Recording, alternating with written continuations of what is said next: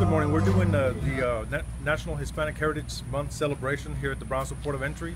We think it's important for our officers that have a Hispanic background to understand that how important their heritage is and how we deal with different cultures here at the border every single day. It's important for us to celebrate who we are and where we come from, showing the community that we're part of the community. We live here, we work here, we're here to protect our country, but we're citizens of this country first.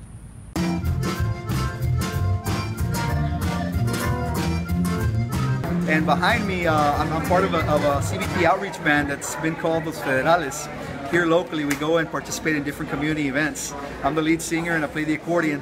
And what we do is exactly what it sounds like as far as community. We come out and we share what CBP is about, and also we share with the people the music that we know. And it brings us back down to not only being an officer, but being part of the community. We are the community. So we like to come out here and give a little bit of the music, the traditional music, from country to Tejano, Norteño, conjunto, different types of styles. And we like to come and share with the people to show them that as everybody else, in the community, we are human, we have families.